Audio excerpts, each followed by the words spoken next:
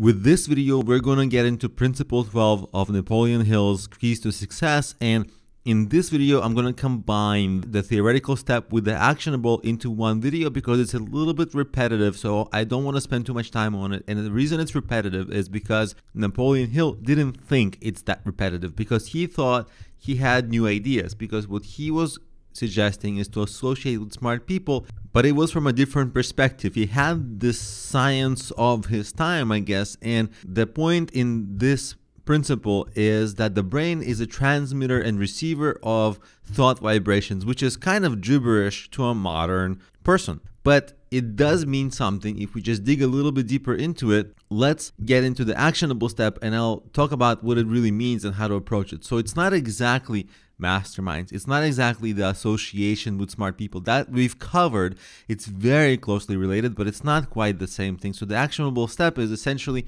the brainstorming of something in small groups. So sitting down and brainstorming some idea, getting deeper into it with a small group, that's what's meant by this step. And today you have many things you can do: meetups, conferences, even the internet. You don't have to be physically there transmitting, funny waves to people, right, from your brain. So that's the thing today. And what I would encourage you is, if you don't see a good, suitable meetup or group in your area, start your own meetup. Seek your own groups that you can run, into which you'll allow the people with whom you have good chemistry for brainstorming, with really diving deep into issues. And just to sum it up, all it is you sit down with a small group of people and you work together to solve a problem. Intense focus for a long time, not super long, but prolonged, like 1 hour, 2 hours, 3 hours maybe.